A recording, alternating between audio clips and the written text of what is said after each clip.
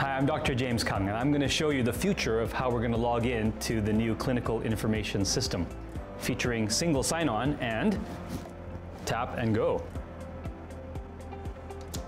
With single sign-on, one password will automatically log into all your Cerner applications related to the new clinical information system in seconds, all without the hassle of remembering multiple usernames and passwords for different applications. And your Cerner applications will roam with you. You can log on to different computers or workstations during your shift, and your Cerner applications will follow you from device to device. You can log in quickly with your photo ID badge using Tap and Go if it's available at your location. You'll be able to access the new system from any workstation on wheels, all using one password. And one more thing, all of the workstation on wheels are shared machines, and they'll be easy to spot. You'll see this multi-user icon.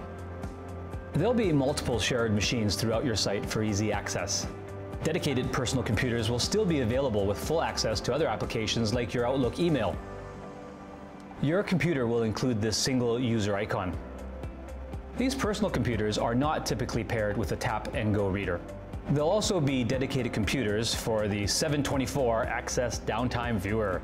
These computers can access and view patient records during a planned or unplanned downtime. This can be found on dedicated computers and some single user machines. So watch for these icons. And now my colleague Karen Mayo is going to show you how this is all going to work. It's the start of my shift, so I'm going to tap in for my username and it'll prompt me to use my password in order to log in. Now that I'm logged in, I can use my ID badge to tap in and out without re-entering my password for up to 12 hours. At the top of my screen, I can see Launchpad. It shows all the applications that I've been signed up for on my account. I'm automatically logged into all of these applications without using a password. So some of the applications that you might see are PowerChart and FirstNet. You'll also see some non-Cerner applications, and you'll have access to your home drive. You will need to access your email through webmail on the internet browser. If you take a look at the top corner of the screen, you can see who's logged in. Karen Mayo. You'll also see two icons. Clicking on the blue icon locks your workstation, while clicking on the red one logs you off. Locking your workstation keeps your Cerner applications and local applications like Word and Excel running in the background. Logging off closes all your applications, just like logging off of a computer. You can easily lock your workstation by tapping, and then when you lock it, the next person who comes along can see who's been last using the workstation. Let's say my colleague, Dr. Joseph Lister, comes up to the workstation and it's been locked by myself.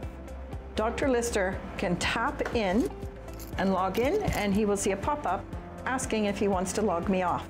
He can leave me signed in and go find another workstation, or if he logs me off, all my Cerner applications will be parked and will reopen when I tap back in. Let's say I get an urgent call and I need to walk away from my workstation and head down to the emergency department. All I need to do is tap out. And when I tap back into the new workstation, the Cerner applications I was just working on have roamed with me, so I can continue exactly where I left off. I hope you're as excited as we are about single sign-on and tap and go. Once you get the hang of it, it's fast and will save you valuable time. Want to learn more about single sign-on and tap and go? Click on the link.